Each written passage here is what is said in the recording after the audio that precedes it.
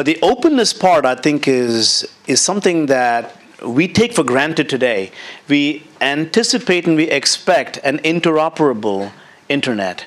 And that is dependent upon a principle that the standards underneath it, there are parameters that work in a way, and how they work is openly defined. How they work is not just an industry standard, but there's actually technical standards underneath it that are made out in the open, that are not standards that are hidden away somewhere in a proprietary system, right? So I think one of the core pieces is to help ensure that this doesn't become a walled garden, that the interoperability that we all have come to take for granted stays that way.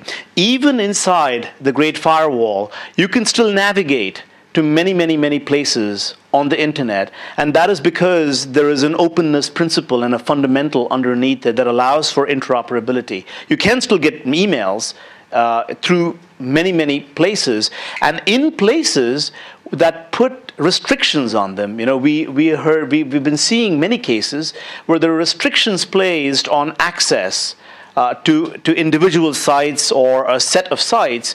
And you find that the reason why the population, why the citizens are able to often overcome those restrictions is because there is this fundamental principle of interoperability. And so you can route around these obstacles and these speed bumps that come through.